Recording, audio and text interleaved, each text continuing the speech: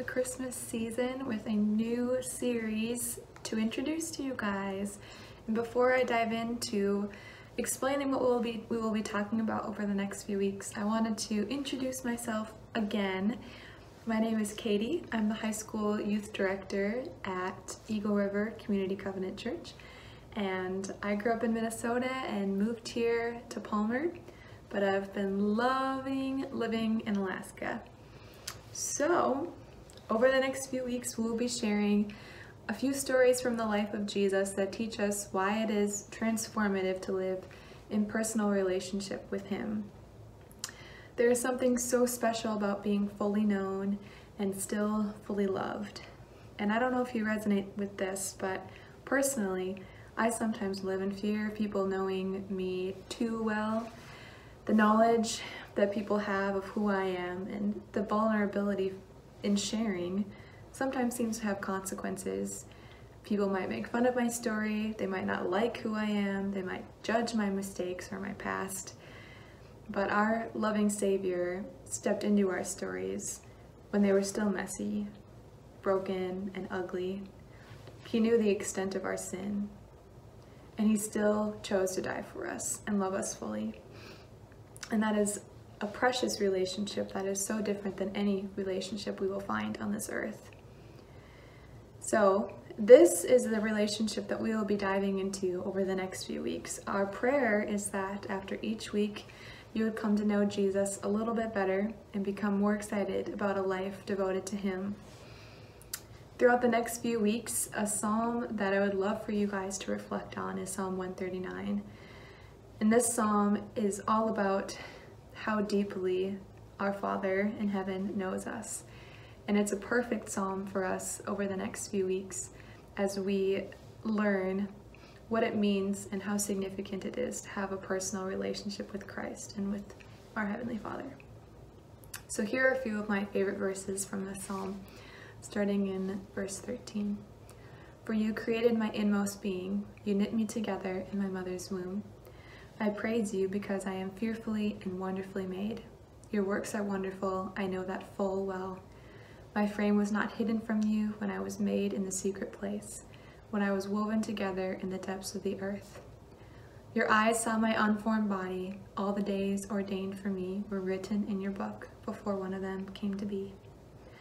All right, I'll hand it off to my friend Sam, and he'll give us the message for the week. See you guys later. Hey, thanks Katie for that introduction. Like she said, my name is Sam, and you know what? If you guys forget my name, no worries, whatever. Like I have a really hard time remembering names myself. Funny story about forgetting names, or getting names wrong.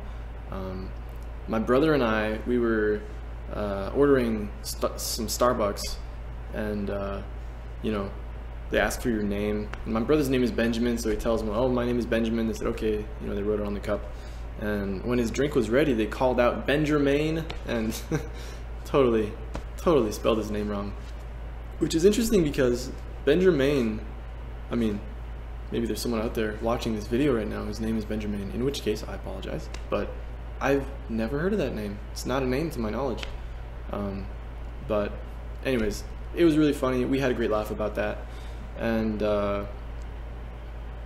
on the other side of that same coin, though, sometimes like forgetting someone's name can be really embarrassing, or someone who forgets your name, maybe that you've known for a long time, that can be really hurtful. It's kind of a weird thing. And why is that? I think it's because knowing someone's name, it brings some sort of a connection. It's the first step to really getting personal with someone. And that's what we're gonna do here in these coming weeks, is get personal with each other, with ourselves, and mostly with God. So I just want to prepare you guys for that. And I guess I want you guys to know that God knows your name, and much more about you. There's a verse that I want to read to you guys, found in Luke chapter 12, verse 7. It reads, excuse me, it reads like this: "Indeed, the very hairs of your head are all numbered." the very hairs of your head are all numbered. I guess I read that verse to you guys to let you know that God knows everything about you. He knows your favorite color. He knows your middle name. He knows where you want to live when you grow up. He knows what you want to be when you grow up. He knows about your dreams and hopes, and he knows about your fears.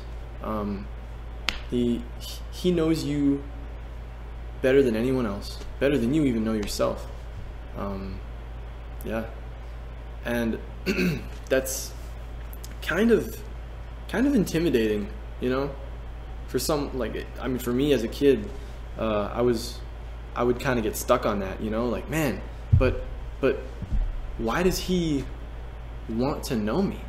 Like, I feel like for a God, well, this is what I would kind of wrestle with as a kid, is like, if God, you know, created all the stars and all the galaxies and the mountains and the oceans and, you know, all the creatures in there, why would, like how could he have time to know me, to want to know me? And I want you guys to know that, first of all, it's if you're experiencing those sort of questions in your head right now, or you have in the past, that's totally reasonable. Questions like, well, and maybe that's coming from you feeling like God doesn't hear your prayers because you don't hear him back, you don't hear his responses, or maybe you feel that way because you don't really know God. You know, Christianity is maybe new to you, or maybe you don't really want to know God. Maybe you're in that place. Or maybe in the past Christians have said or done things to harm you, and you've kind of put up walls in your life to keep harm out. And maybe you're asking these types of questions because you feel like God is just too big. He's just too big for you to want to be in your life. And like I said, these are all reasonable questions. These are all questions to some degree that I've asked myself and wrestled with in the past. And I want you guys to know that God cares for you, and he knows you. And not only does he know you, not only does he, God isn't some weirdo up in heaven counting everybody's hairs, you know. That's not what he keeps track of. He knows your name, and he knows who you are today and who you'll be tomorrow. Yeah, he has your back. He is on your team. So, and I want to kind of go back to that example of forgetting someone's name, or, you know, getting it wrong or whatever. That's something I've done so much. If you know me, I've probably forgotten your name at some point. I'm sorry. But and one thing I've done in the past, and even sometimes today, to try and get over that is I fake it. I totally pretend. I'm like, yo, what's up, dude? Like, you know, or I'll say, hey, my guy, or I'll use some other word like that to get around having to use their name. And I want you guys to know that Jesus and God don't do that, because they know your name. They don't need to do that. Let me give you guys an example from the Bible. There was a man named Zacchaeus. And Zacchaeus, to give you guys a picture of who this guy was, he was a short dude. He was a Jewish guy, right? And this was back in Jesus' time. So Zacchaeus was what you might call a tax collector. Yeah, it's kind of rough. Who likes paying taxes? Not me.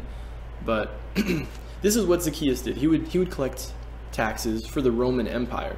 Now, just a quick snippet of how things used to work back then. The Roman Empire controlled a lot of the world. They controlled most of Europe, parts of Asia Minor, and part of Northern Africa. That sounded weird. Northern Africa, sorry. And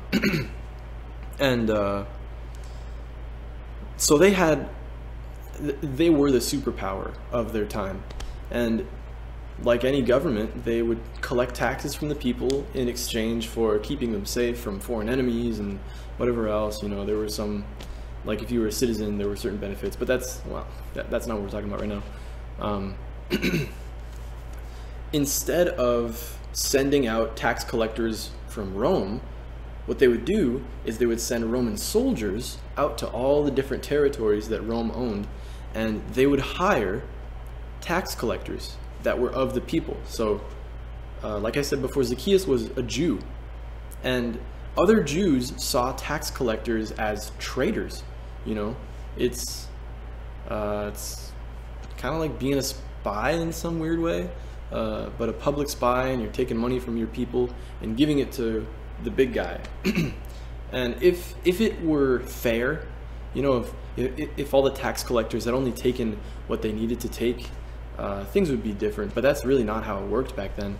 People who were tax collectors would take way more than they needed to, and they would keep all that extra for themselves. So they would really rip off their own people, man.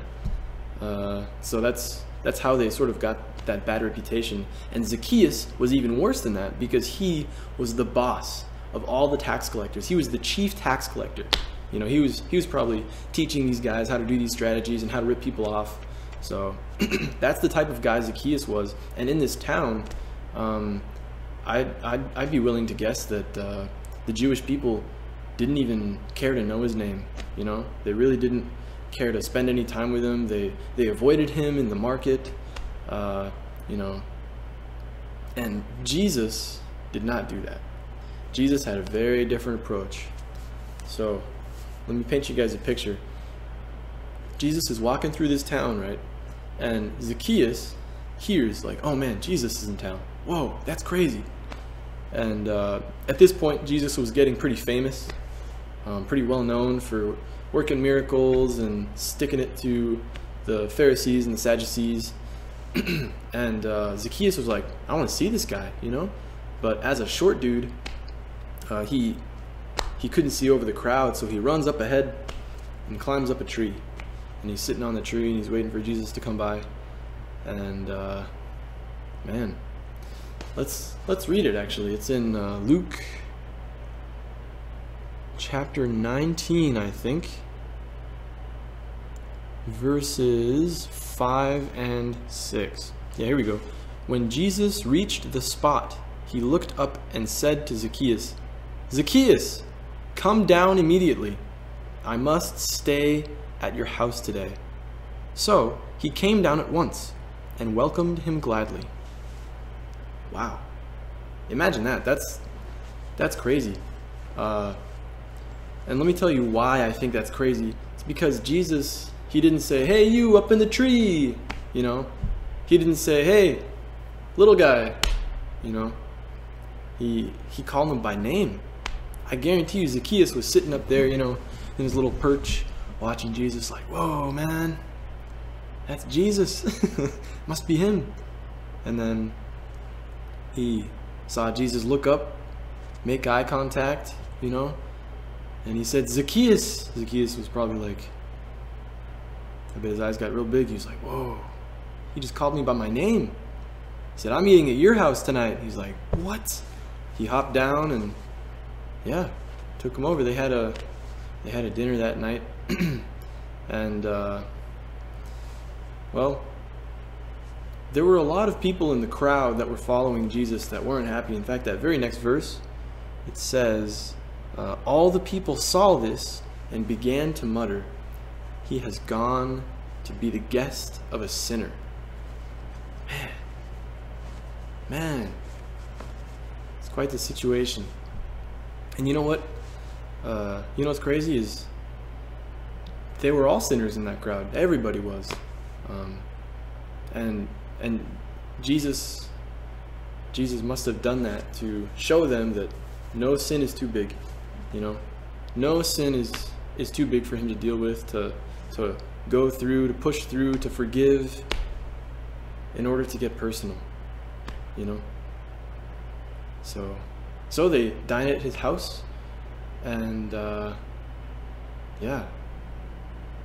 Zacchaeus later on, spoiler alert, he ended up giving back a bunch of money to people that he had cheated and stolen from, all because Jesus got personal with him. You know, if Jesus had ignored him, if Jesus had totally just walked away, walked past him, or made fun of him, imagine seeing a little short dude chilling in a tree. It'd be pretty easy to make fun of him, you know? But it's not what Jesus did. And because of that, Zacchaeus changed his ways. So that's the effects of, well, that's one example of the effects of getting personal with someone, you know? Jesus, like I said before, and I'm going to say it again, Jesus knows your name. And no matter how you view Christians, if you are a Christian, if you have friends that are Christians, or if you're not sure about all that, you know, if you don't really know about God, I want you to know that Jesus gets personal with you because Jesus knows your name. That's why it's personal. And yeah, I want you guys to think about how you can pass that on, you know, how you can get personal, you know, with other people, and maybe brighten up their day, show them love, allow God to work through you, you know. And number one, it's super easy. 3 steps I'm going to tell you guys about today. Number 1, learn their name. Whoever it is you're dealing with, whoever it is you're getting personal with, if you don't know their name yet, learn their name. Number 1. Number 2, learn how to pronounce their name. You know, there's nothing, I mean, the next thing, just like my brother, they got the name almost right, but totally spelled it wrong, totally pronounced it wrong. So that's important, to pronounce it correctly and make them feel valued and loved. And number 3, this last step here, use their names when you see them. When you see this person in public, it's important to use their name. Get personal with them, you know.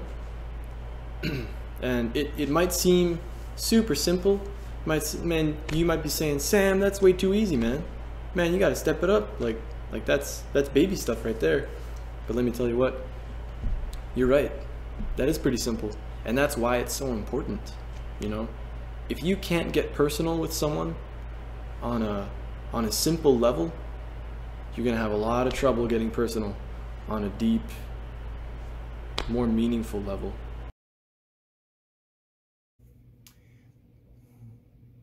Hey, thanks, Sam. It is so good to have a God who knows us.